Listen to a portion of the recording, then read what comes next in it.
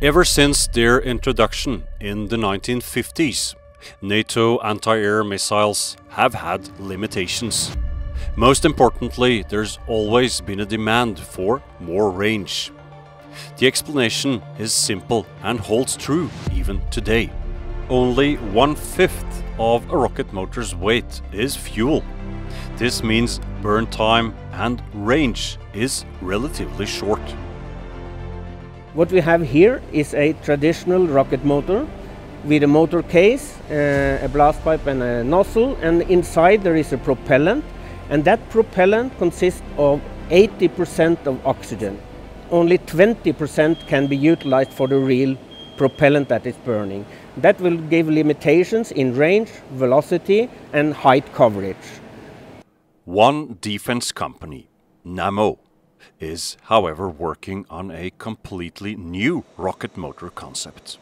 The Ramjet motor is different in that it does not need to carry oxidizer. Instead, at very high speeds, atmospheric air goes into an air intake, is compressed, and as temperature rises, it is ignited together with the rocket fuel. When the oxidizer, 80% of the weight, can be removed, there is room for up to 5 times more fuel. Since the missile is flying in the atmosphere, we have an air intake here.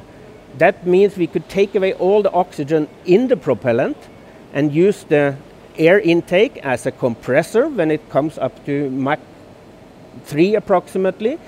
And in that way you can get ranges that is much longer, and you will be able to maintain the velocity for all the burn times, maybe up to 300-400 seconds at Mach 3. And this is of course a giant leap compared to the old type of technology.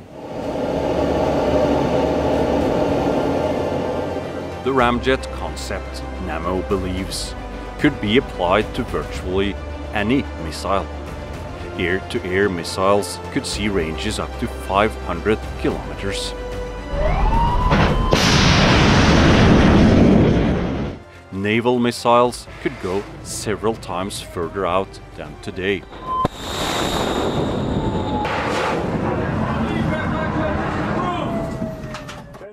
Even those launched from submarines.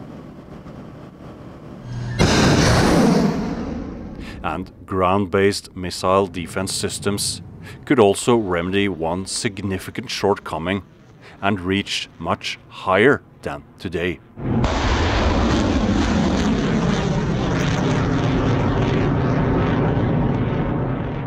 At Nammo's facilities, Ramjet motors have already been tested more than 150 times.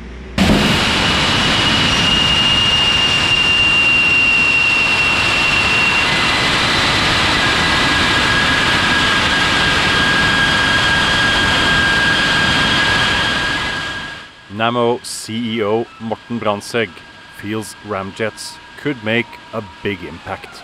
Well, there is no doubt. It's a substantial impact. It will go faster, it will go higher, it will go longer, and it will go with exact precision. So this is a huge opportunity. I think it will change the way we fight on the ground. I think it will change the way we fight in the air. This will be a giant leap forward. It will increase range, velocity and height coverage, and it's probably the biggest invention since the introduction of the jet engine.